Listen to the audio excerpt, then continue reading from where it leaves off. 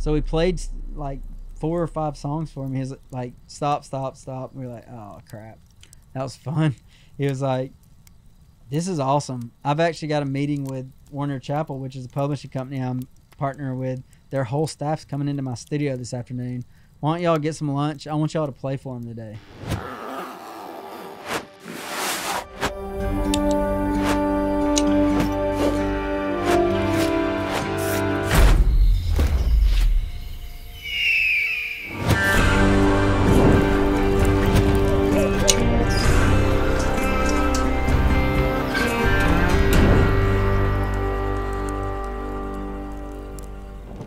Kick the tires and start the fake fire. It's time to camp. Today we welcome a very special guest, Tripp Howell, drummer for country sensation LANCO. Now I'm going to probably mix this up, but LANCO is winner of the new group of the year for the ACM. Got it. ACM. Also, he is a passionate advocate for airing Christmas music far earlier than would be considered culturally acceptable. He's a passionate fishing advocate as well, and we welcome him to the fire today. Tripp, thank you for joining us on the show. That was an awesome intro. We try to make you look good, man. We'll see. I like the Christmas music. You know, a lot of people don't know that about me. I'm obsessed with Christmas. It's like a weird thing, which I'm sure a lot of people are, but I just love, dude, there's nothing better than like watching Netflix while having a Christmas tree on. Like, I think my wife and I took our Christmas tree down in May of this year. So Netflix and chill means something radically different for you. It's basically watching Christmas movies. Sometimes, yeah. All year long. Yeah. Have you started watching Christmas movies already? Because it is December now. Yes, absolutely. I think we started watching, you know, it's funny. Every once in a while in the summertime, like it'll be midsummer and it's hot outside, and I'll turn it to Hallmark just to see if Christmas movies are on, and they are. And I'm like, what in the world, man? This is awesome. I think I'm going to keep it here and watch 2 or 3 Christmas movies. All right, so give us just a couple. What are, in the Howell household, what are some Christmas classics, things that you will bring your children up to appreciate? Well, definitely, you know, all the Home Alones. That's obviously Christmas with Wait, the Cranks. all of them, or just... Because there's four Well, of yeah, them. the first 2. Yeah, right. for The, sure. the actual canon of Home Alone. The other 2 are sort of Right. extra biblical. You don't really need them. Right, That's right, Okay. right. Yeah, at some point it kind of lost its... Well, at some thing. point the kid's old enough, right, where it's like you could be alone. Right, You know? But for sure, Elf, The Christmas Story. One of my favorite movies is The Nightmare Before Christmas. Really? Which is more like a Halloween Christmas movie. Okay, not my favorite. My favorite, like, holiday movie. You know what I mean? There's some cool... I don't know, man. Anything Christmas, like, dude, I could sit there and watch every cheesy Hallmark movie that's like, you know, some girl goes to this weird town, some guy that works at the Dollar General or whatever is going to teach her the true meaning of Christmas, and she never moves back to New York. I could watch that storyline all day. See, that'd be great if we were sponsored by Dollar General, but bring that in there, right? You're right. Dollar General. The Meaning of If you Christmas by Dollar General. If you want to sponsor me, I'll take it. That's right, man. We'll work on that. All right, so obviously we're kind of camping here. We're in beautiful Brentwood, Tennessee right now in a parking lot. It's a lot more mountainous than I remember it. But Yeah, I know. It is a little different, but people don't recognize this as the backdrop for Tennessee, but that's where it is today. And so we like to get into nature right away on this show. What's your relationship with nature growing up? Were you a camper? Did you like going outdoors? yeah, my parents I'm from Dalton, Georgia. It's a small town in Georgia, and beside our house is this like wooded area. It's probably like 30, 40, 50 acres of just woods. And so growing up, I mean, my brother and I, we would go dirt bike, 4-wheeling, make trails. You know, we built a tree house out there, and we're just always outside. But the thing that I love most about the outdoors is fishing. Like, I might go fishing after this interview. I do it, you know, when we're touring, I kind of do it a little bit less, you know, maybe a couple days a week. But since I've been home, like, I fish every day, every other day. That's what I love being on the lake. I don't know why. There's just something addicting about, you know, being out there and, you know, the sun's coming up or it's going down, or, you know, you're just out in nature away from everything. I don't know. I don't know if that's like my way of getting close to God or just my obsession with trying to catch a fish. I don't know what it is, but somewhere in between there is the reason I love it. But yeah, that's kind of what I do. Me and nature get along through fishing. Well, so as someone in California, do you need a license to fish here? Because in California, you're required to get a day license to fish, and even then, I don't know where I would go fishing. Y'all have a lake out there called Clear Lake. Okay. I've got a buddy who his name's Aaron Britt. He's on the FLW tour, and he lives out in California. He tours mostly the southeast, but he said he sends me these pictures all the time of these fish he's catching on Clear Lake. I believe y'all have the world record spotted bass out there. Really? Yeah, I believe it came out of Clear Lake. Don't quote me, but I think it did. So another reason to be proud of my California heritage. Yeah.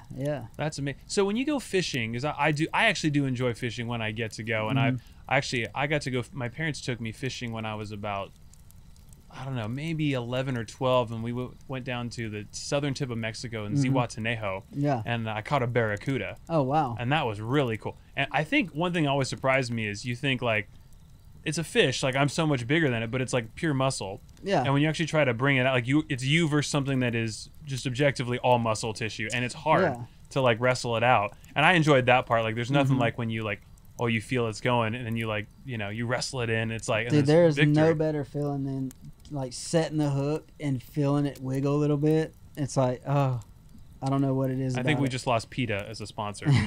So now, are you catch and release, or do you? Yeah, catch and release. Okay, yeah. That's great. And I'll, especially this year because we haven't been on the road as much, I'll fish tournaments, which are like, best 5 fish.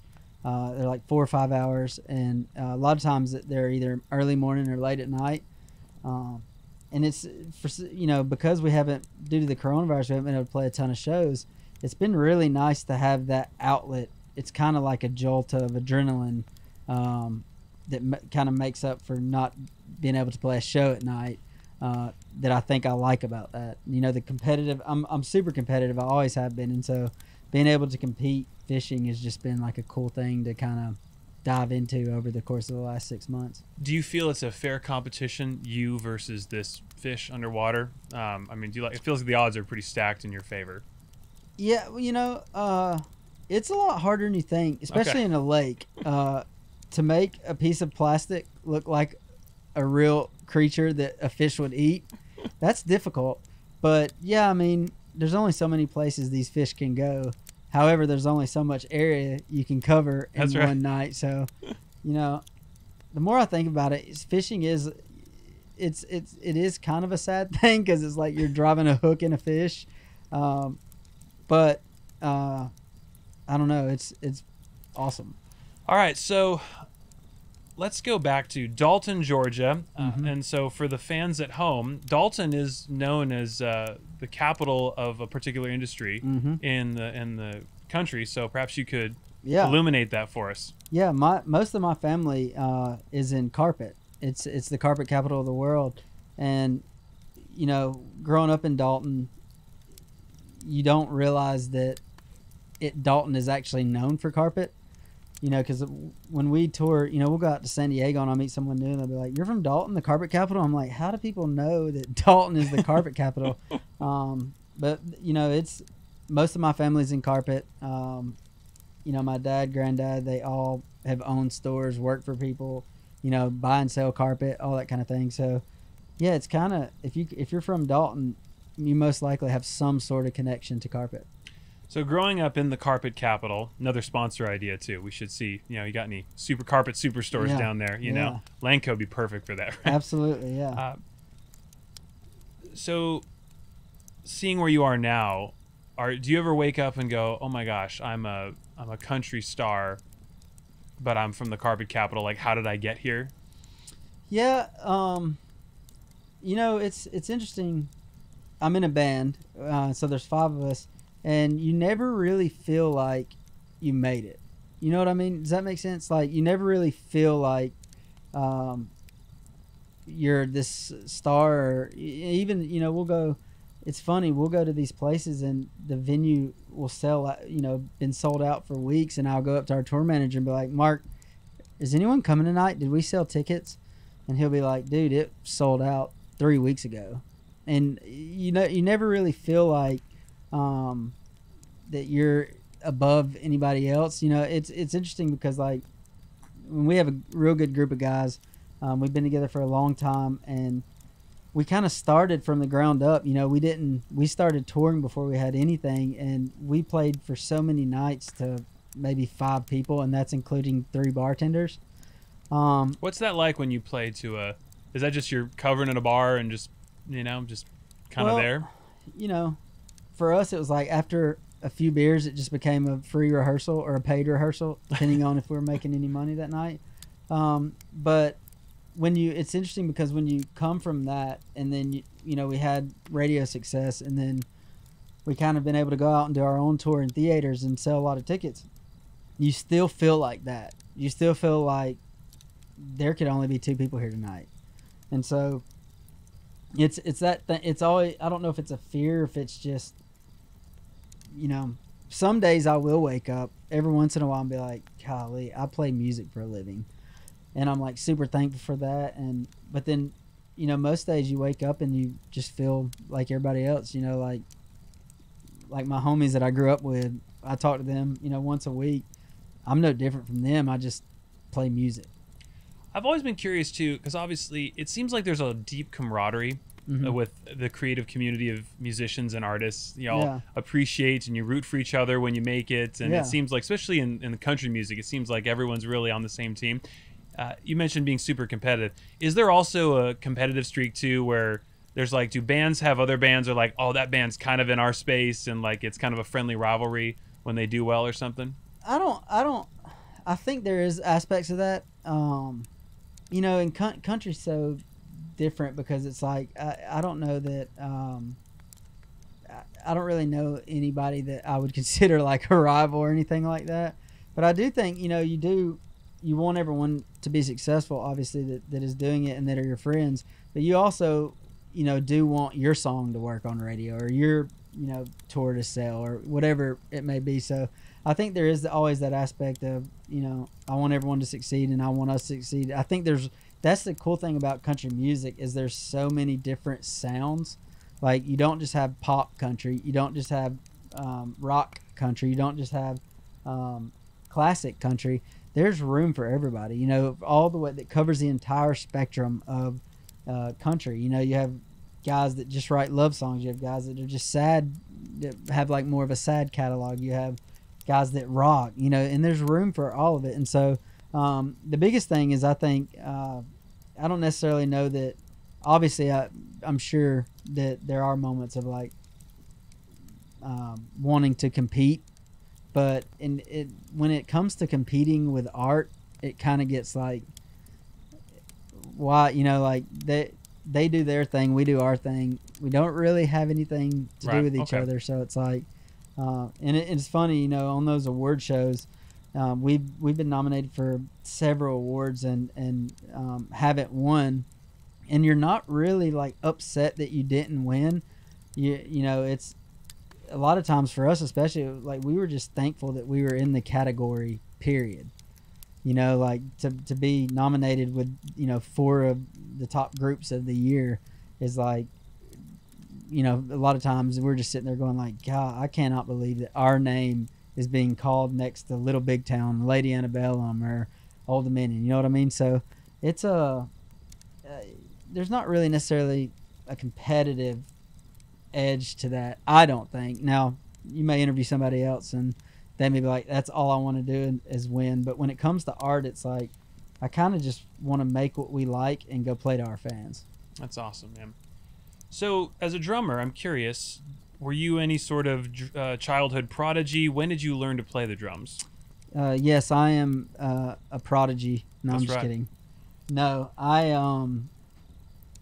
so I can remember, I was thinking about this on the way over here because I was, wondering if you're going to ask that question. Well, look at you just, forecasting all that, right? Just thinking about my answers and talking to make sure I don't sound stupid. We can edit anything out, so don't you worry. No, Mark will make anyone sound smart. Yeah, hey, Good luck. He does it with me every time. So my mom, I remember a long time ago, I was probably like 12 or something like that, asking my dad for a drum kit, and he told me When Pigs Fly. And my dad's always been supportive of my career, but I did what any logical kid would do and went and asked my mom for a drum kit. And she was like, I will get you a drum kit for Christmas if you promise that you will play in church. And so I kind of she bought me a drum kit for Christmas, and I just started sitting at the house. I think we had the cops called on us the first year I had a drum kit, maybe 5 or 6 times. Like, they would show up. I would be like playing in the back. We had this like little shed in the back, like a garage type thing.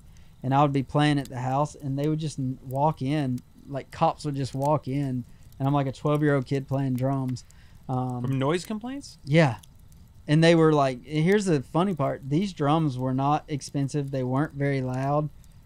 You just could barely hear them. So who was calling the cops on you? It had to be one of the neighbors. One of the 3 neighbors that it could have been. So Mr. Paul lived beside us. I doubt it was him. He was older. Now, it could have been his wife. She might not have liked that. Or it could have been people across the street.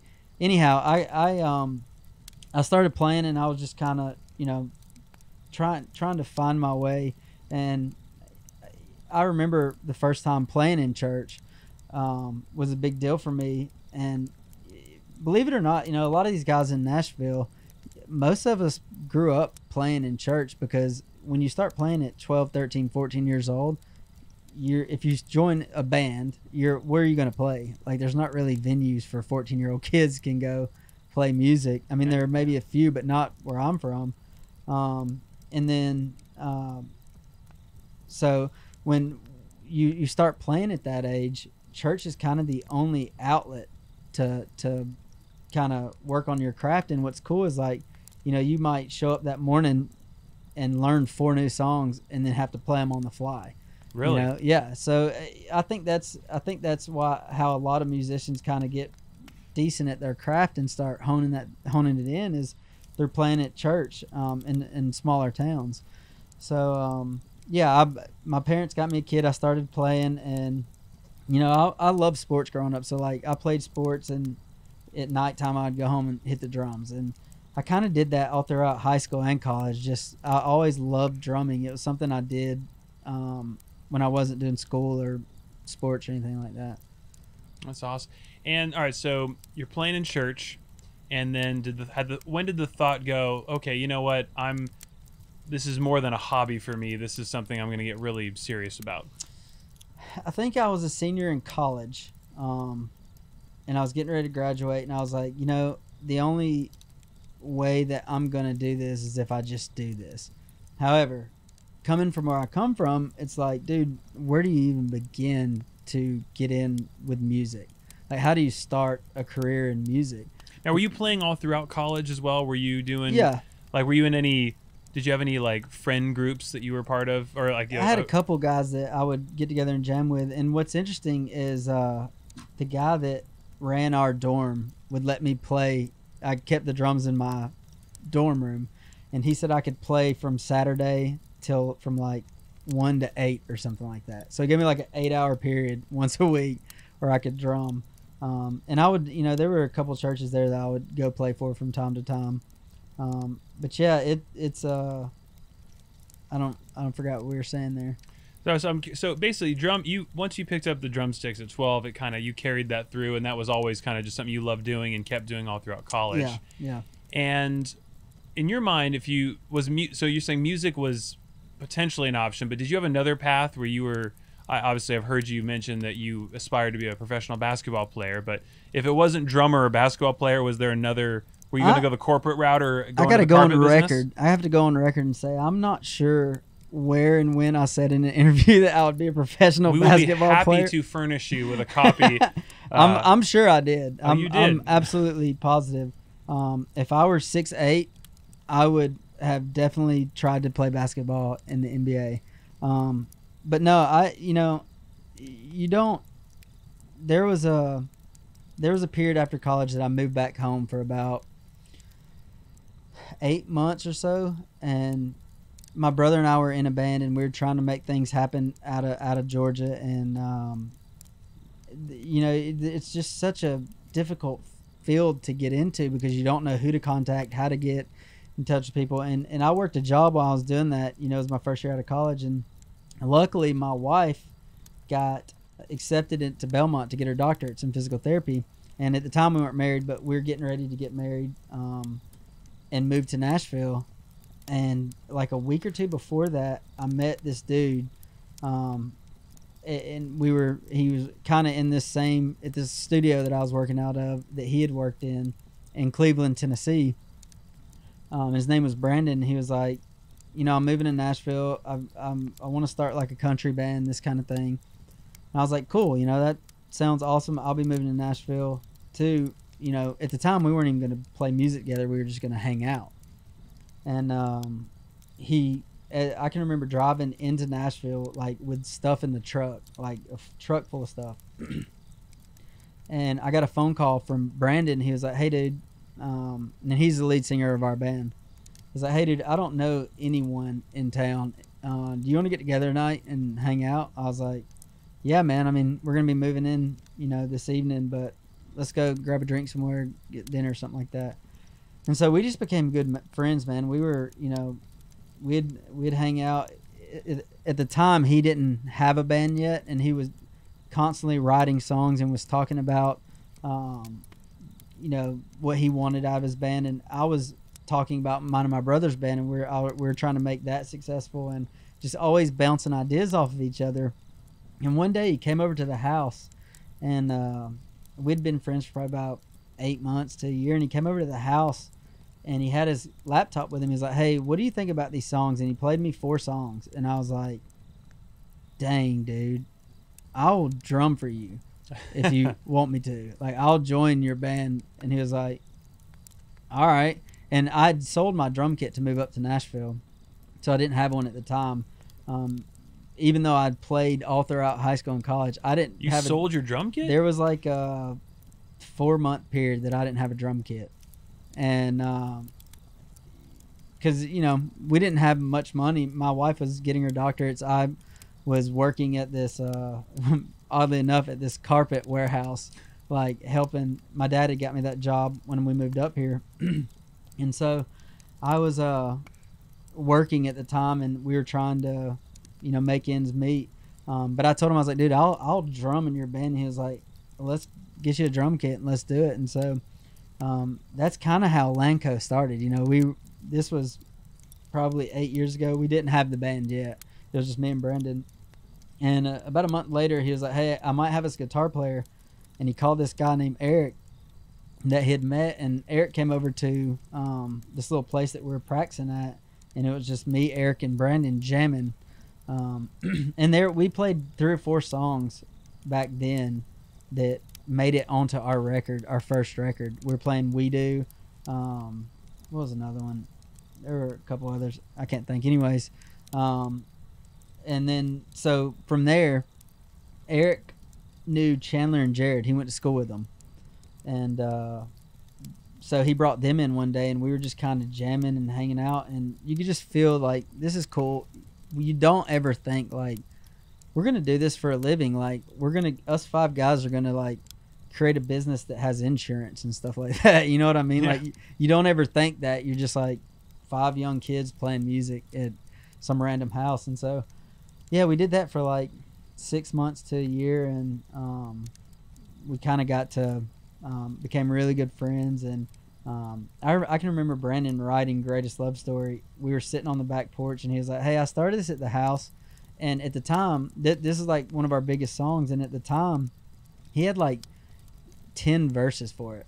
Like he was like, I don't know if that's the one, maybe this one, and he had written like 10 separate verses for that song. Wow.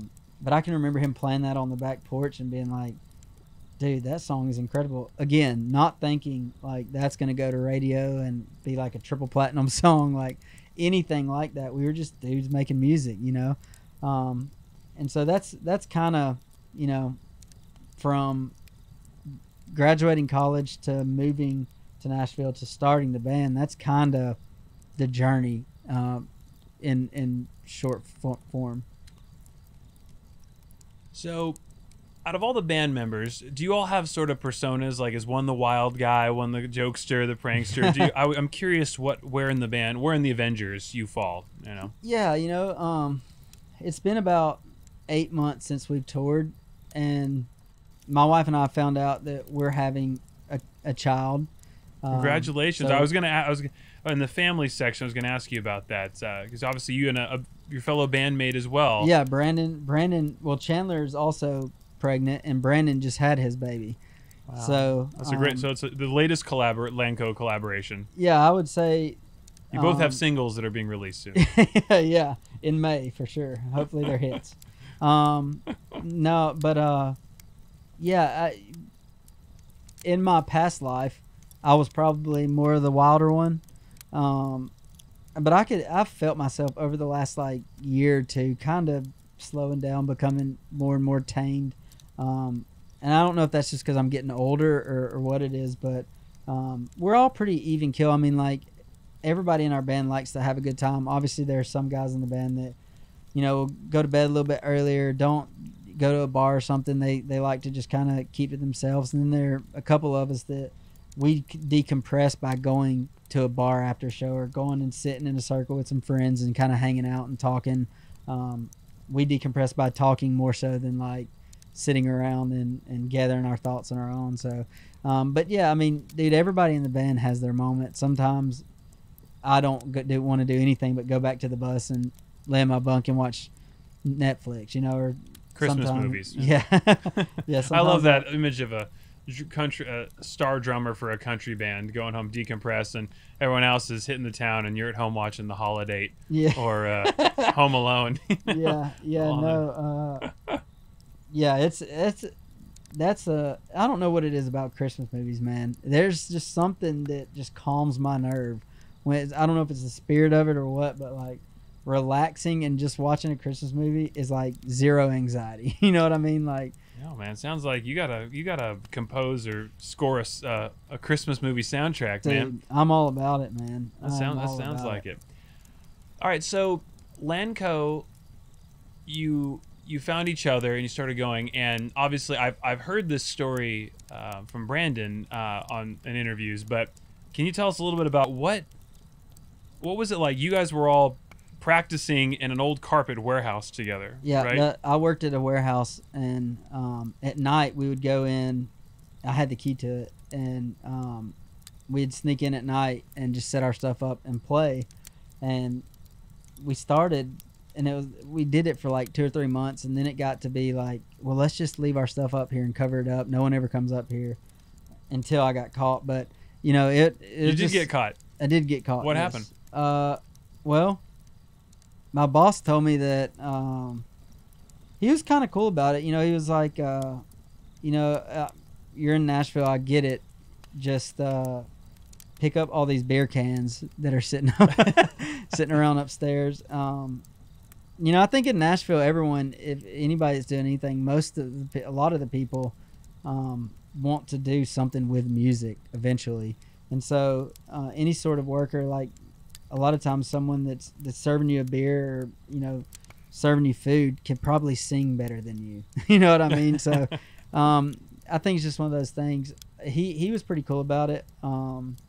So, yeah, it wasn't.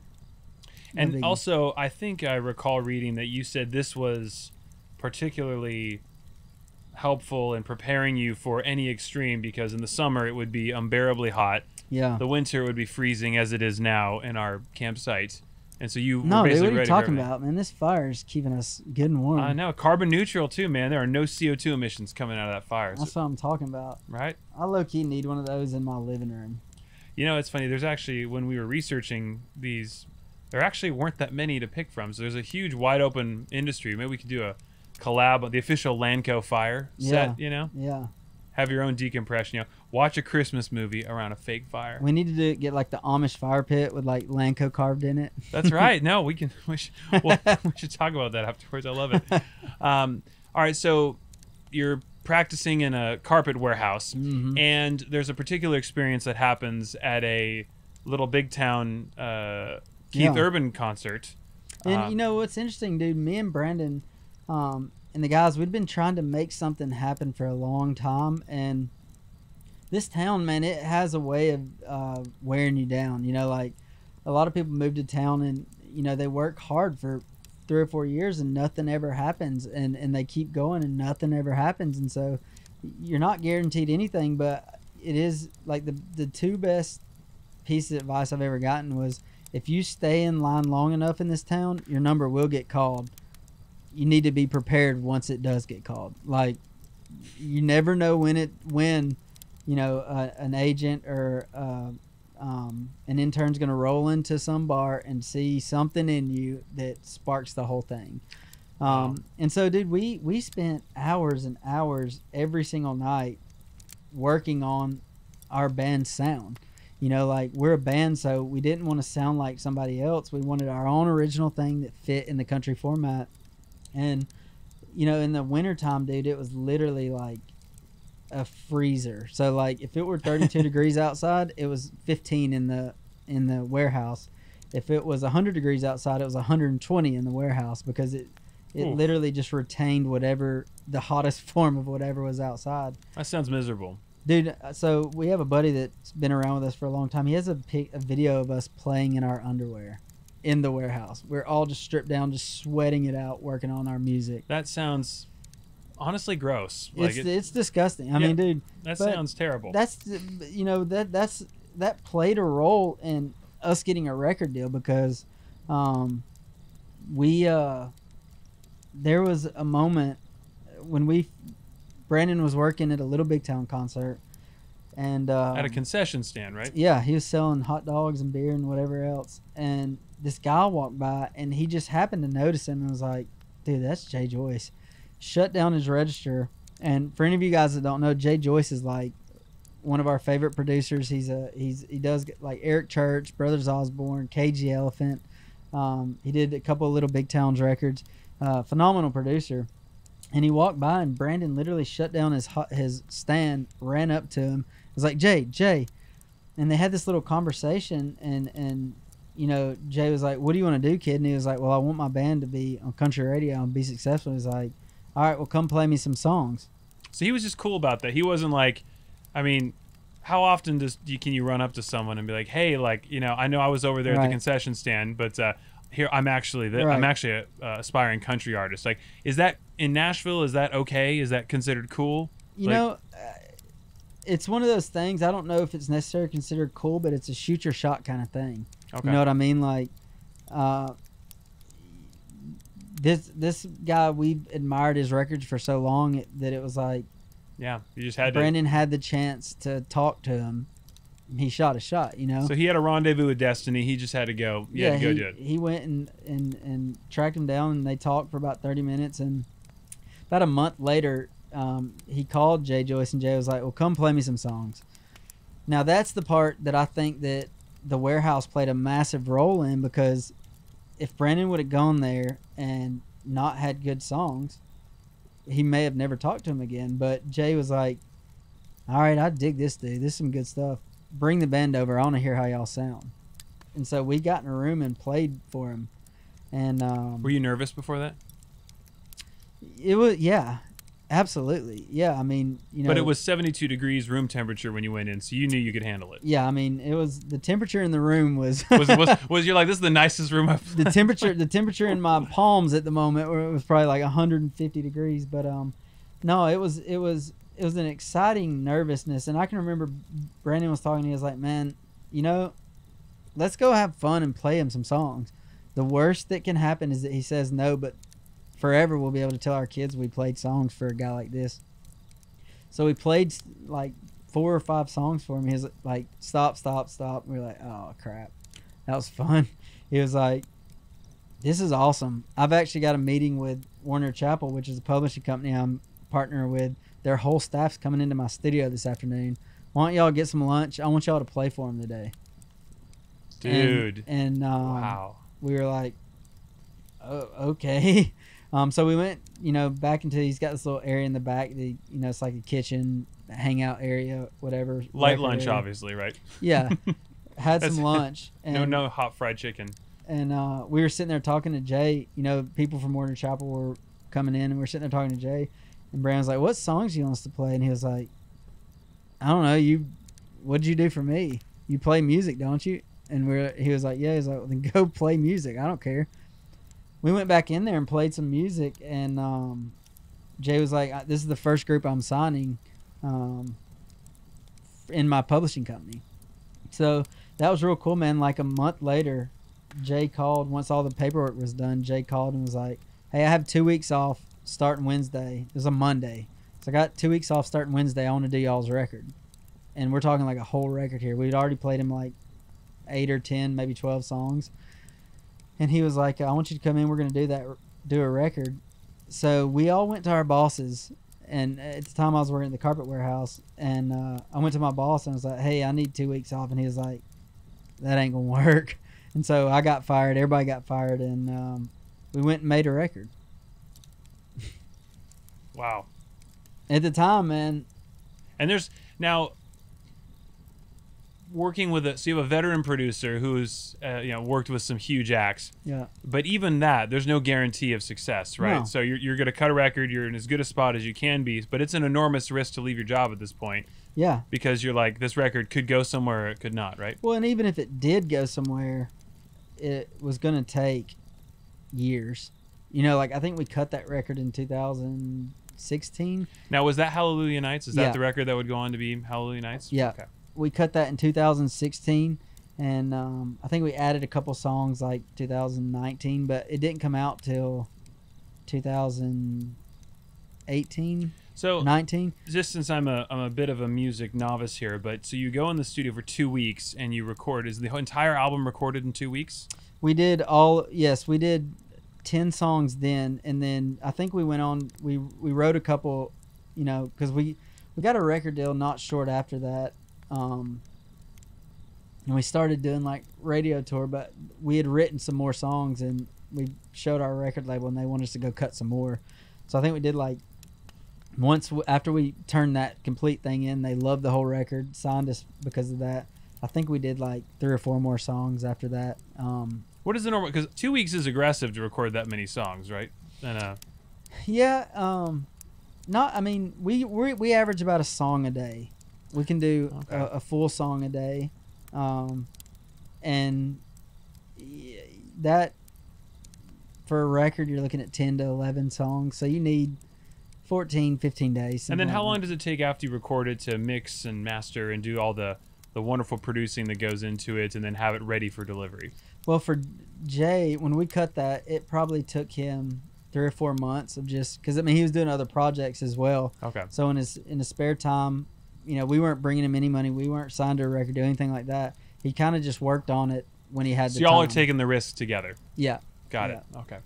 That's it. And when you cut that record, did you have any idea that one of those songs would go on? I mean, I just checked YouTube this morning; it has 130 million views on it. We did not. I mean, again, like you don't ever think that anything's gonna work. I mean, like we were sitting there going like, when that song became a hit, we were like, what is happening? I mean, our world changed within the course of like 3 or 4 months. I mean, we were doing okay. We'd built up a decent following. You were selling like 400 or 500 tickets a spot, and then we went from that to like selling 1,500, 2,000 tickets, and everything just kind of changed overnight. And we got like a tour bus, we got a crew, we got a light show. All this stuff just kind of started happening, and you just kind of were in that rhythm. What's been interesting about this period of life where we haven't been touring for the last 6 to 8 months is when I sit back and think about it, it's absolutely crazy. All the stuff that we got to experience, but you're just in the middle of it. Like you're just go going.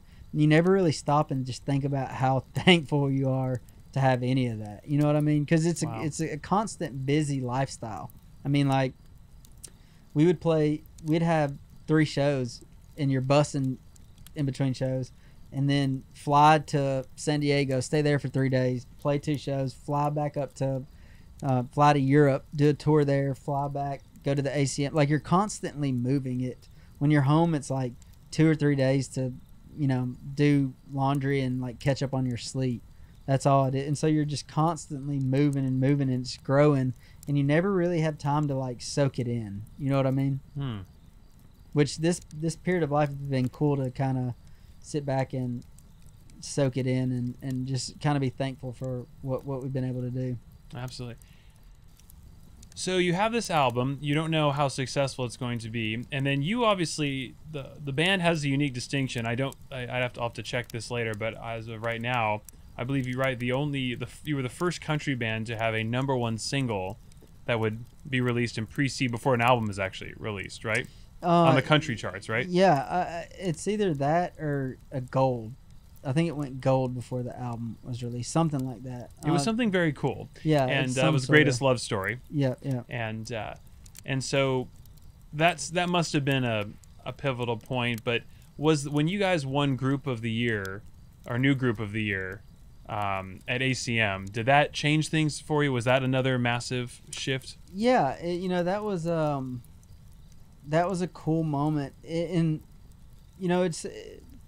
If anything, like there are little moments like when you're playing a festival or something, when someone introduces you and you have that title, they're just cool little moments where you're like, oh yeah, we won an ACM, you know what I mean? And but yeah, every little accolade that comes along with the success, obviously I think helps you grow as a band. But the biggest thing that we try to focus on is our live show and fans. Like we love all the accolades, don't get me wrong, like I love the ACM, love the #1, love everything about that, but that's all pointless if you go to a venue and no one shows up.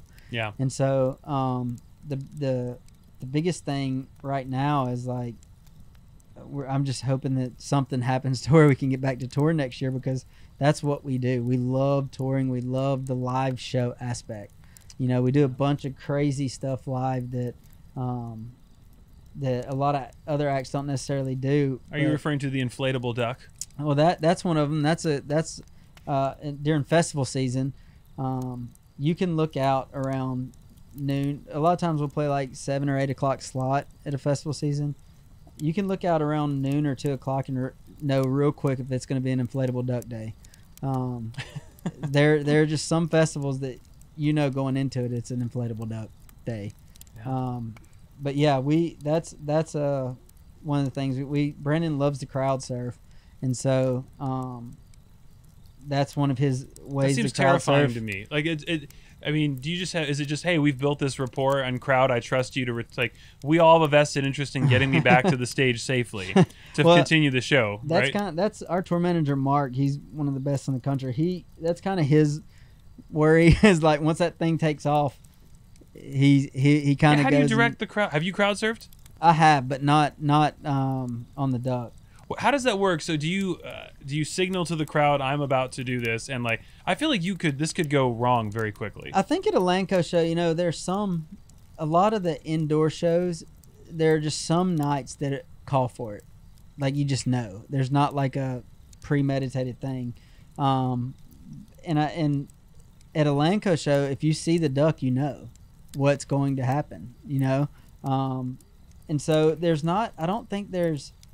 We started doing the duck because Brandon would crowd surf at these festivals like this, and I think he got tired of getting his junk touched. People just like grabbing his butt and stuff like that. And I think he was like, dude, I need something. He was being objectified by the crowd, and he didn't like that. Yeah.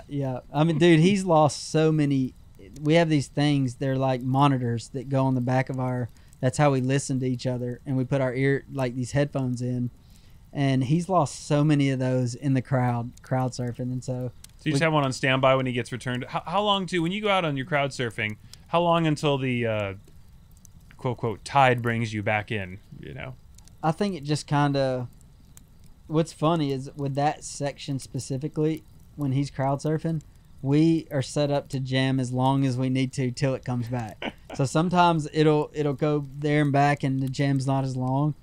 Dude, that thing's going all the way to the lawn seats and back, and we just jam the whole time. That is amazing. I think my main concern is, how do you just jump into the crowd? Is that Yeah, I mean, dude, it's Because what if do they ever miss and you just hit the ground? no. Well, I'm sure that's happened. It hasn't happened to Brandon. Is there a certain size limit? You know, like are there? I always wonder, like Clarence Clemens, you know, R.I.P. But that was a giant, muscular, Yeah. guy who like can he, if he was gonna crowd surf, I'd be like, hold up. But whereas Paul Simon is like 5 foot Right. and probably 140 pounds. You know. Yeah, I don't necessarily know. Like, I guess there could be a limit. With us specifically, there hasn't ever been an instance where Brandon has gotten dropped or anything like that. Well, that's good. I would be terrified if I was a manager and I watched a key asset like that just take off. I'm like, hope it. Oh, dude, our tour manager all the time. I mean, there are notes out on. I mean, we do a bunch of crazy stuff. Like Brandon's climbed the rafters. We destroyed our guitars. Like, there's just moments when you're into it. There's just things that happen. You're like, it's just that kind of night. So what prompts you to destroy your guitar? I don't know. I don't like. There just been moments like some shows. Jared will get done in this part. He's our keys player, but he plays guitar on this song called Troublemaker.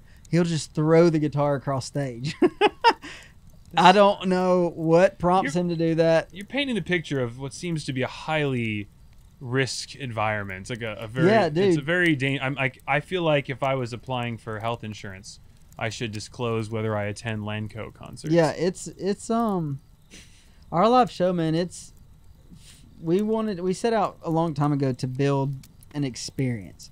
You know, like what was interesting when we started out, we were playing, like I said, to 2 or 3 people, and we would a lot of times they would be like eating cheese sticks, like mozzarella sticks, at a table, and Brandon was like, or looking at their phone, looking at cat videos, and Brandon was like, dude, how do we compete with that? And he was like, well, I'm gonna go out in the crowd and beat a drum on their table. And I'm like, that'll get their attention. And so we kind of had that mentality, going from 2 people at like this little restaurant / venue to 50,000 people at this massive festivals. If you can take it to them, they'll pay attention. And so that's always kind of been our thing, like when we do our headlining show, there's a segment where all 5 of us get in the middle of the crowd in these theaters and do like this little, it's kind of like this campfire sessions type thing where we'll play like a bunch of stuff that we would play if we were sitting around a campfire at the house and someone pulled out a guitar. So, yeah, dude, it's for us, we've always wanted to create an experience live. That's our biggest advantage as a band. That's what we love to do. And with the pandemic hitting like it is, that it kind of takes away the best thing we do. Hard to do that stuff over Zoom. Yeah, it doesn't translate. Yeah, it doesn't translate at all. What is I love hearing stories from the road, but can you share something that maybe is past the statute of limitations and you won't be on the hook for, of something crazy that's happened on tour? A couple. Yeah. Some cool anecdotes from the road. Yeah, this didn't happen to me, but I've heard this story a bunch of times, so I want to tell it. I believe it was Chandler. And you got to know Chandler. He's like super quiet, super awesome dude. And he was selling, this was early on. I think we were opening up for Old Dominion or something like that at this venue. And he was selling merch at our merch stand. And we just walked off stage and we'd go out to the merch table and try and sell some merch. And this bigger lady comes up and she's like, hey, at least he thought she said, can I see the small? And he was like, yes, ma'am, sure. And gave her the small, and she took her shirt off, like just completely took it off, bra and everything hanging out. And then she had Chandler, she was like, can you help me put this on? And like had him try and put this small on this voluptuous lady. He was trying to help her put a small LANCO shirt on. I hear that story all the time, and I remember, like, I was around, but that wasn't my story.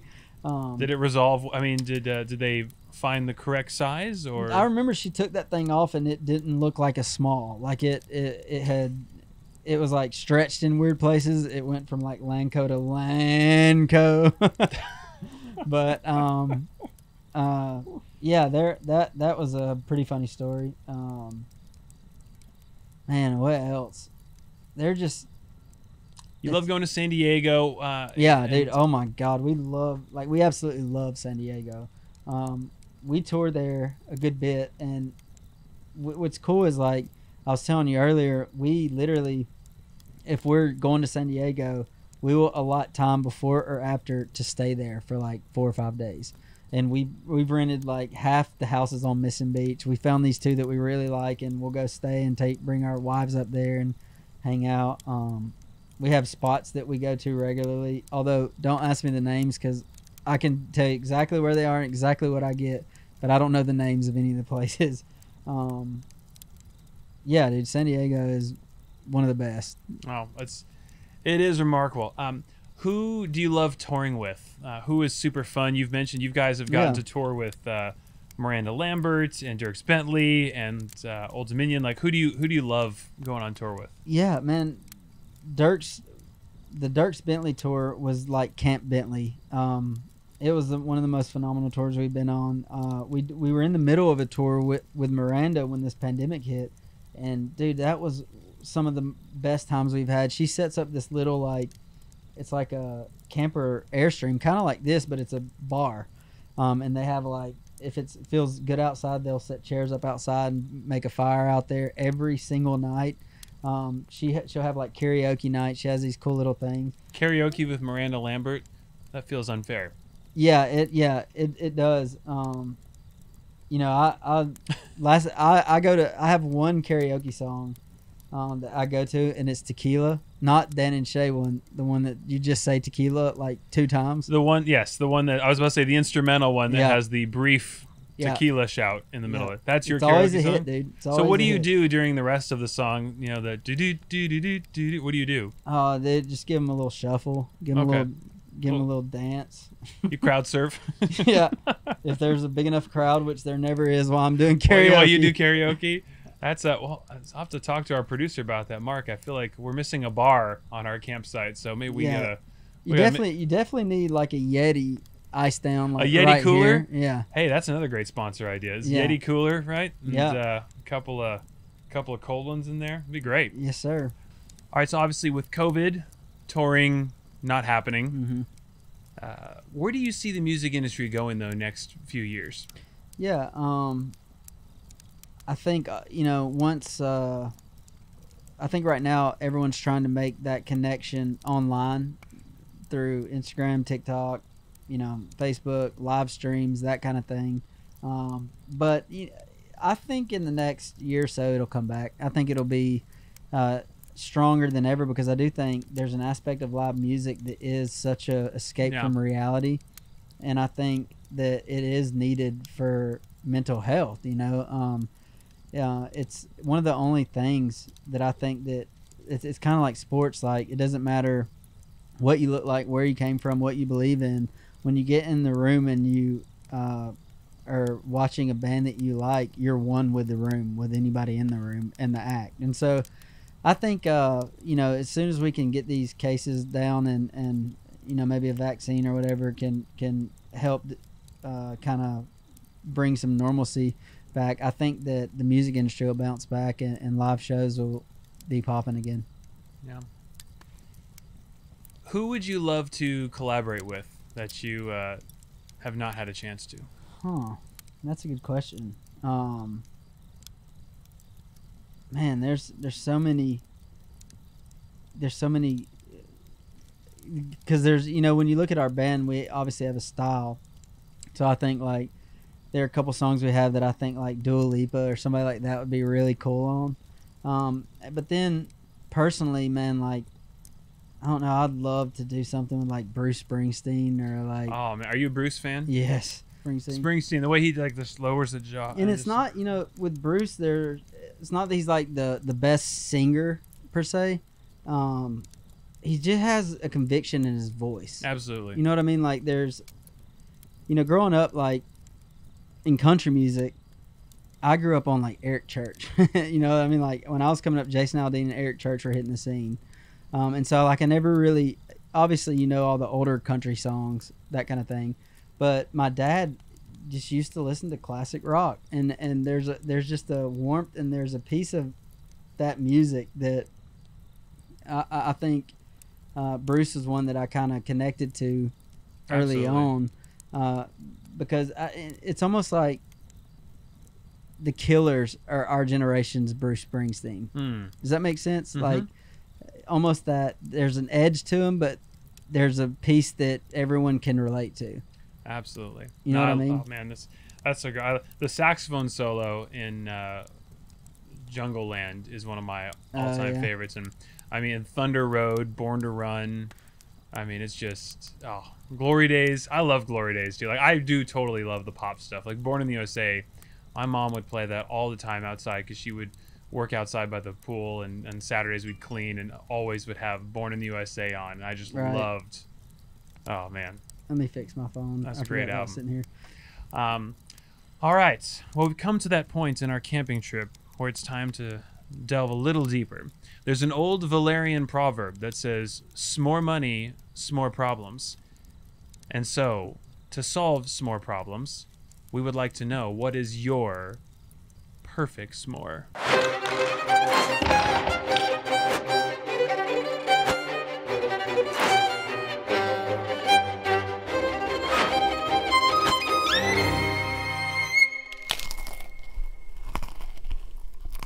You know, you were talking about it earlier, and you told me some of the answers, and I hate to be that guy, but to me, I think you have two graham crackers, right?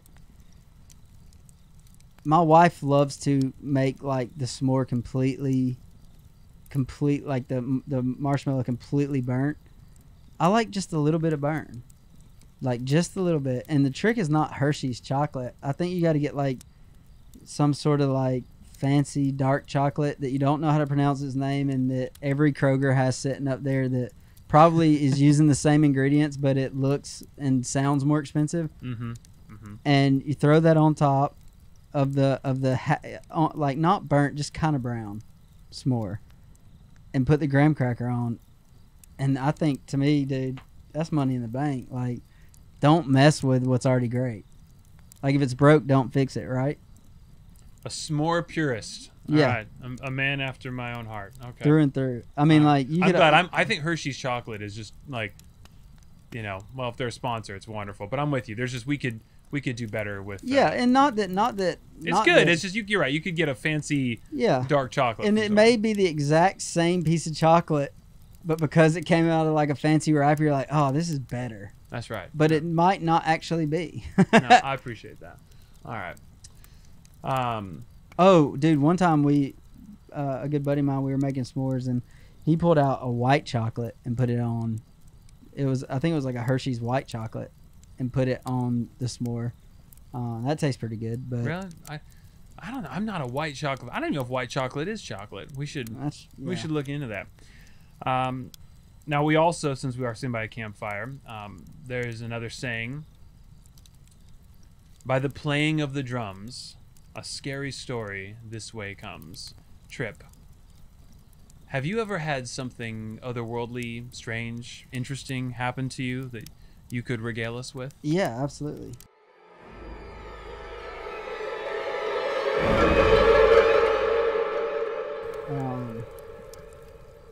When you told me about this earlier, I got really excited because I have this one story that's like kind of a fan favorite when it comes to like our friend group that I tell. They always be like, dude, because I when I first graduated college, I did social work. I was a social worker for about 6 months or something like that, and figured out real quick that was not what I was meant to do. It's kind of a cool job, but you know, in Dalton, Georgia, is a small town. There's just, once you peel back the layers and start to see some of the problems that you're dealing with there, drug abuse and stuff like that, it's there's a lot of sad stuff. And you know, I have somewhat of a sensitive heart when, you know, we talk about Hallmark. So anyways, my story, I was doing social work, and I basically would go out to people's houses and like go sit with them, make sure their house is like and condition for them to live in, make sure they were taking their pills, make sure there wasn't any abuse, just basically like checking up on these people, spending time with them. Yeah. So there's some creepy stuff happening in here as I tell the story. I'm ready. And I started.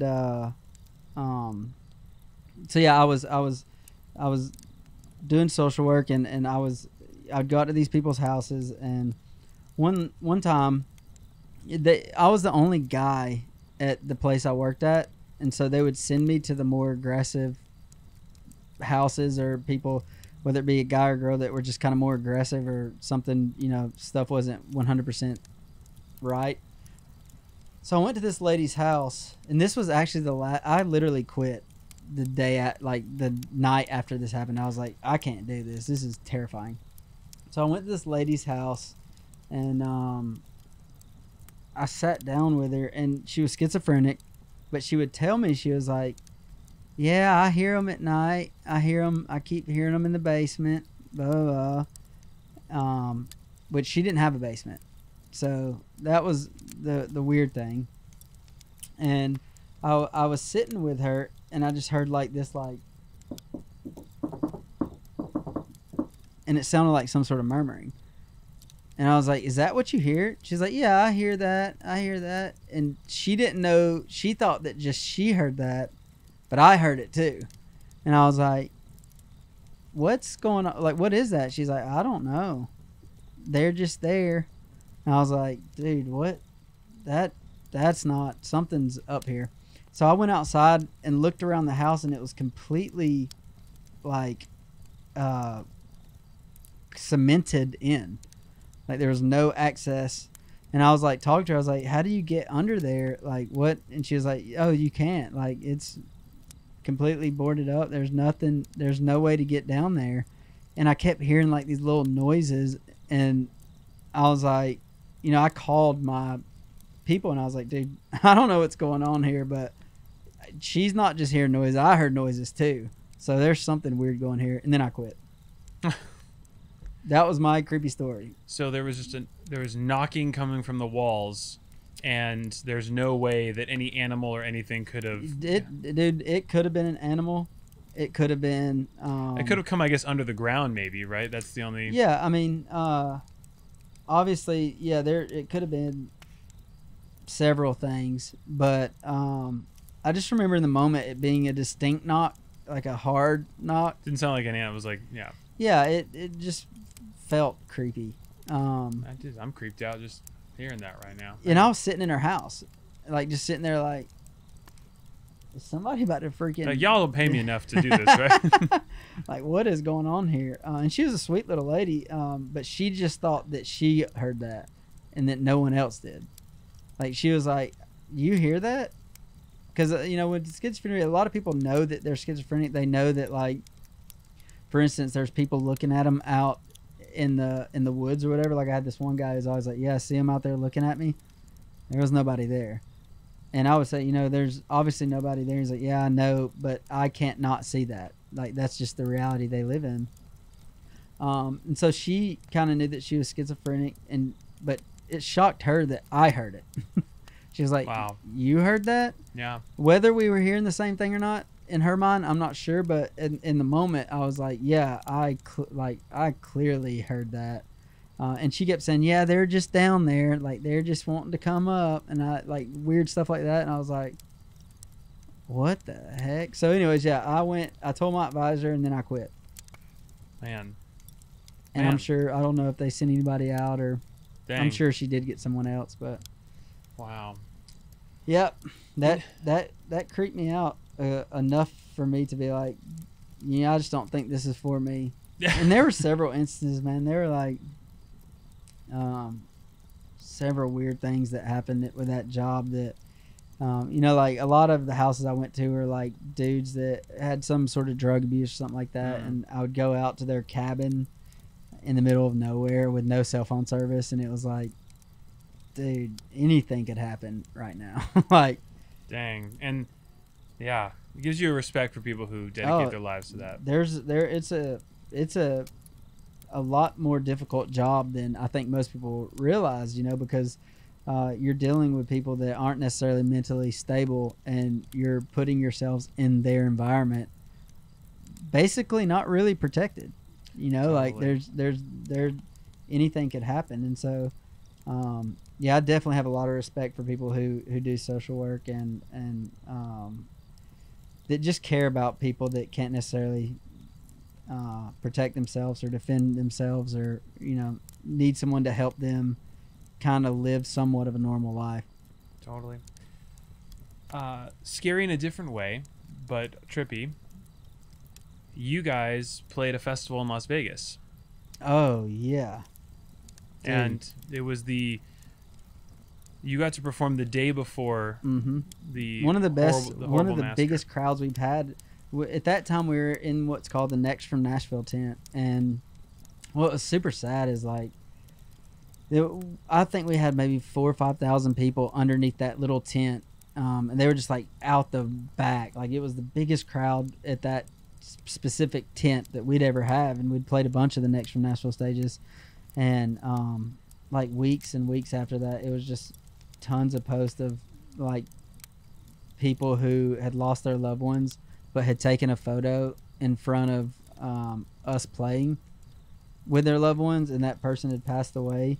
Man, it was, that was what's really weird is we were staying in the hotel that he was in that whole weekend. Wow. And Because you guys played the day before the massacre happened. yeah, Right. and my parents were actually in town. That we played that night. And the next morning, we were going to film The Bachelor in Lake. What's that lake called? That's right. Your song is used in The Bachelor, right? Yeah, yeah. But anyways, we played on Saturday. That Sunday morning, we flew from Vegas to Lake Tahoe, and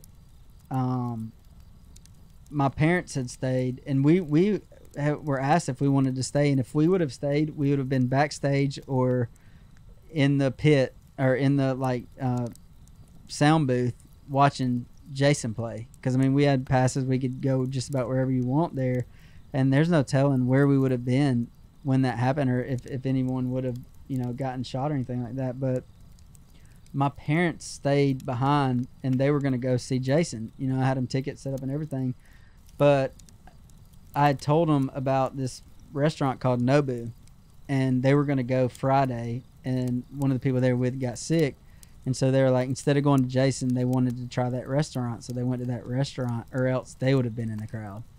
Wow. And man, I can't tell you, we were getting phone calls as it was going on, at like 11 o'clock, and then the news kind of covered it. Dude, it is the most helpless / like, I don't think any of us slept for 3 or 4 days in a row after that. And what was weird is like the next morning we had to wake up and do sound check for that show, and it just didn't feel right. Like, we sat down on drums and it didn't feel right. Like, everything just kind of felt super somber, and it was super weird. But I will say, man, I commend the country music community, because a lot of people, to this day, when we play shows, we have people come up all the time and say that they saw us at that show, and that they were in the crowd and they survived it, and that kind of thing. And that just goes to show you that, like, humans, like, we want to feel loved, we want to feel a part of something, and there's always going to be a bad human. Like, there's always going to be evil, bad stuff that happens, but we're not going to let that stop us from going out and playing music and sharing hope and being with people, because what that guy did was such a cowardly thing, and I think it was it's super sad, but the growth that has come from that, I feel like I think it's made the country community stronger. Yeah. So on a little bit of a brighter note, I read that you guys say friends first and that you're a band second. Yeah. tell us about that. Is it, are you all best friends and the band is just a thing you're doing right now? And It's interesting, man. You know, like, because the last 8 months we haven't had to be a band. We haven't needed to be together. It hasn't been on the schedule, for lack of a better term, for us to be together the last 8 months. Yet we're together every other day. You know, like, we just hang out. You know, some of us will fish, some of us will have a fire. You know, when quarantine first hit, people weren't getting out, and so we all kind of like went our separate ways for about a month. And I mean, we were on text thread and talking and that kind of thing, but we didn't actually physically hang out. And then it kind of lightened up and everything. The cases were kind of down here in Nashville early on, and so yeah, we've just been getting together, and you know, we'll write. Jared built a studio behind his house. We'll get together and make music. We'll just hang out. Our wives are friends. We're all friends. And so you have a family. Yeah, it is. It's interesting thing to have in your 30s is like, I'm 31. I just turned 31. And what's interesting is, like, I didn't think at 31 I would have a group of friends that were family at this age. You know what I mean? Like a community like that. It's super cool, and everybody in our community, they're good Christian people. They have families, and we love to work. We work hard. We work real hard, but we also love to hang out and have fun, and we do that together. So that's great. Yeah, man. You've mentioned, so I'm curious too, because listening to your songs too, they seem to really celebrate. I don't know if wholesome's the word, but I mean, it's cool to see music about talking about your loves for your wives, right, and Save Me, and or the little moments. And I see this that when you just commenting on ordinary moments. I think it was like This Side of Heaven, little glimpses this side of heaven, and Greatest Love. So there's a realness and you guys seem to be you seem pretty celebratory of something that the world doesn't really seem to prize as much. And is that just, do y'all have strong Christian roots and that's where it comes from, or is that just upbringing? Is it both? For sure. I think all of those play some sort of a part in what makes us LANCO. We all have really great parents. We all have beautiful wives, and we all are Christians, go to church, that kind of thing. But what's cool, that I feel like one of the things that we really like to do is we do this thing probably about once a year. It's called a Thankful Circle, where we go around and with our whole community, it's like 30 of us, and just say what we're thankful for that year. Or if it's someone's birthday, we'll do a Thankful Circle for them, and we go around and say what we're thankful for about them. But the biggest thing, man, is like, I feel like we're really self-aware and thankful for everything that we have. And it's cool because in our music we like to celebrate normality. Like I think a lot of times people listen to a certain genre of music and it's fantasy, like all the rings and cars and houses and all this stuff. And that stuff, I'm sure it's great, but for us, I really do think that the little things are the biggest things. You know what I mean? Like, I think those little moments in life are the ones that are the most valuable. I don't think any amount of money can buy you a great friend. You know what I mean?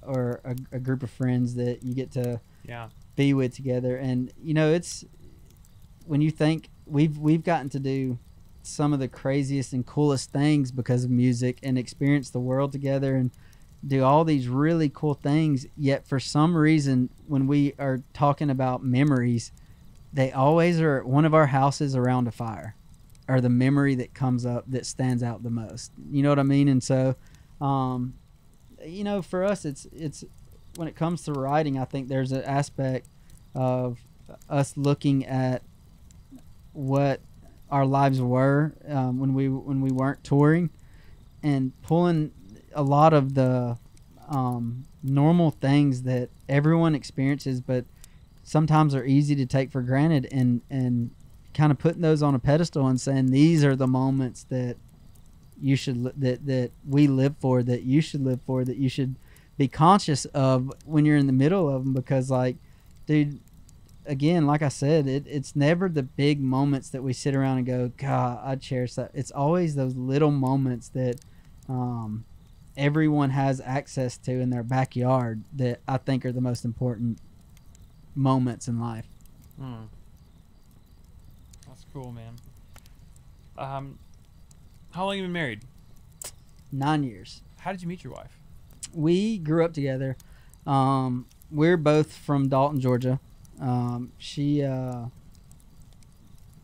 and I were in like the same friend group growing up, but we didn't start liking each other, like dating or anything like that, till we were 16. And then we kind of started dating, and she, I think it's because I got a big red Jeep. Like, it's an older Jeep, but I had big tires, and I pulled into the parking lot, and she saw me driving. I think that's what got her. That's right. The Jeep. That's right. There's a good sponsorship right there. Yeah, it was a Jeep Wrangler. Jeep Wrangler, nice, man. But no, we've been together for a long time, and it's been cool too. You know, she's gotten to experience a lot of this. You know, she's gotten to see me at the bottom growing this thing. So it's cool to kind of go through life with someone and them getting to see you from a 16-year-old boy to a 30-year-old man, 31-year-old man. That's great. And I think that's, you know, I don't think necessarily a ton of people get to experience that, but for Allie and I, it's been cool to watch each other grow through different seasons of life. Oh, man. All right, so we have a little tradition, too, on this show. We like to ask a couple questions of all the guests. One, being a married man, what is something that you should say to your wife and you don't say it enough? For me, I'm super thankful for my wife. So I think telling her that you're thankful for her is super important, but also acknowledging all the things that, like, men are kind of stupid. Like, we kind of just do exist somehow. Yeah. And women are so detail oriented. Like, my wife does so many things at the house that I don't notice, but every once in a while I'll be like, dang, that's clean. How did that get like that? Or wasn't you. When did they move? When did this chair move here by this thing? This looks awesome. It's cool. And so I think, you know, acknowledging little things like that are important as well. That's awesome.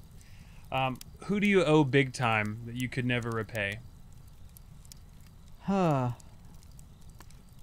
Probably Brandon, our lead singer. I mean, you know, early on, he was it was just him, and he had all these songs.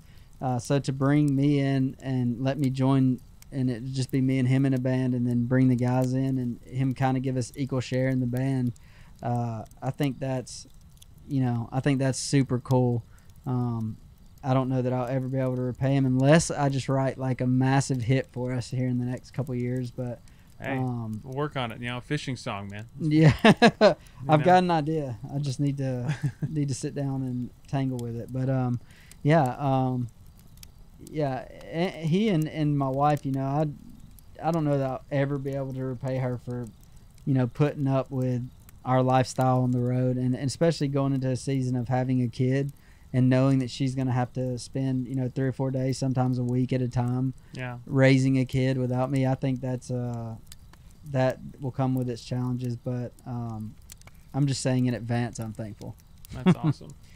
And for that drummer in the back of a shed facing legal persecution from law enforcement, who all he wants to do is bang on the drums all day. What advice, what piece of wisdom do you have for the next generation of LANCOs? The biggest thing that I've found is that there are about 3 or 4 places in the United States that you should probably move to if you're serious about it, because that's where all the managers, labels, booking agents, at least to get connected. Once you get connected, you can kind of, once you're touring and stuff, you can move wherever you want to. But I think, you know, it's very important to be around New York, Nashville, or Los Angeles, because I think that's where the majority of the artists are. that are looking for drummers, because I think you can move to Nashville and play in early on. When you have your chops up, you can meet 15 random people in Nashville at any given bar and join 15 different groups, and before you know it, someone's drummer got sick or quit midway through a tour, and someone's looking for a drummer, and you have all these connections. And it's, to me, I don't know, I wouldn't be where I am playing music professionally if I hadn't moved to Nashville. So I think it's super important to be where the action is. That would be like, if you're asking someone, if you want to be a deep sea fisherman, what would be your advice? It'd be like, you got to move to where the ocean is. You know what I mean? Like, you can't do it. Can't do it on from Percy Priest Kansas, Lake. right? Yeah, you can't do it from Kansas. So, I think all the action is happening, and find a music city, a place where music. It's important that the industry is there, and because that's what brings all the people trying to get into the industry, and that's where you get your opportunities to play for those people. That's awesome. And you've got some new music coming out in January? Yeah, we have new music coming out in January. We're really excited about. That's been the cool part about being closed down from touring for the last 6-8 months, is that we've been able to write and record a lot. So we have some new music coming out in January, and I think we're going to release every 6-8 weeks, something like that, a new song going into the new year. So look for that.